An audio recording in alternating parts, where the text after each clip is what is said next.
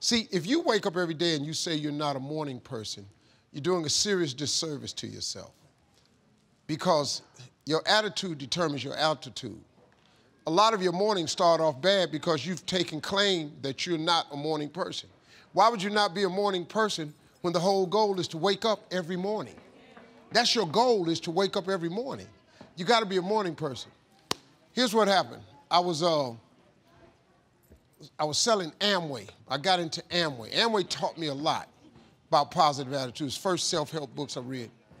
And this guy was a sponsor of mine. He lived in Rochester, New York. His name was John Walker. And I was laid off, man. Got laid off from Ford Motor Company. I'm 22 years old. And I'm sleeping. And he would call every morning.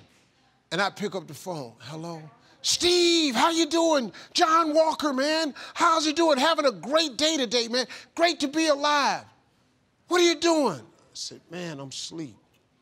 He just hang up. Next morning. Hello.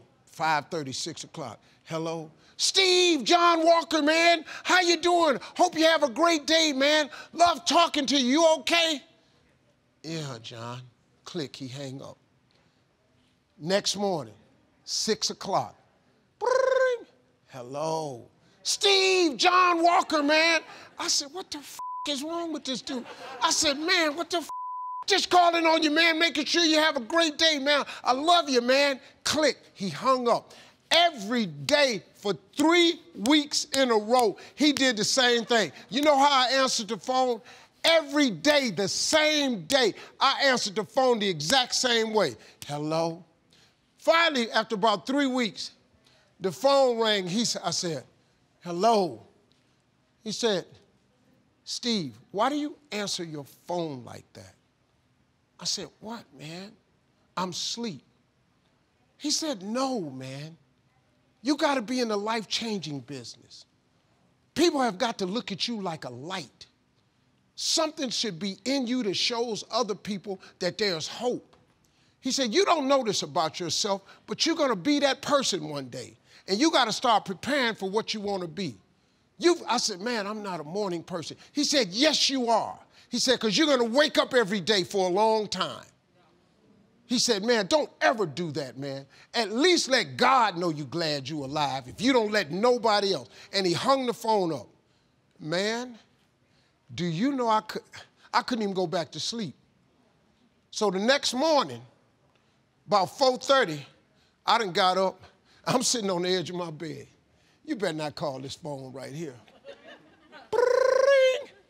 Hello? Steve, hey, John, this is Steve Harvey, man. I'm up, I'm having a great day, man. He said, that's what I'm talking about, hung up. The next morning, he called right back, 5 o'clock.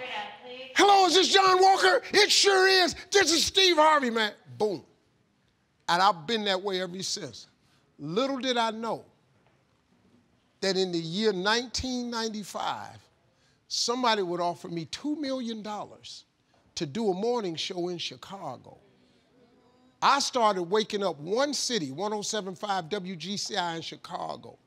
Next thing I knew, I had a radio show, #1 show in Los Angeles, 92.3 The Beat. I started doing that show. Then in 2005, I got the biggest syndicated adult contemporary morning show on planet Earth, the Steve Harvey Morning Show. I'm in 112 cities. I wake up 9 million people who listen to my morning show in 112 cities. Yeah. That man prepared me. He said, you don't know it, but you're going to be a light one day. And people are going to look to you for that light. At 22 years old, completely changed my life. And ever since then, I've been a morning person. You dig? I wake up every morning the same way. I can't wait to wake. Me and my wife get up. Me and Margie wake up every morning, at the latest 6. We're sleeping late till 6. Usually it's 5:30. We have coffee because nobody's up. And me and my wife sit in front of fireplaces. We sip coffee. We go out by the pool. We drink coffee because we set our day up. Because we know about 7:30, 8 o'clock, all hell finna break loose. And when the rest of the world wake up, we already up having a good time. Yes, Steve Harvey's a morning person.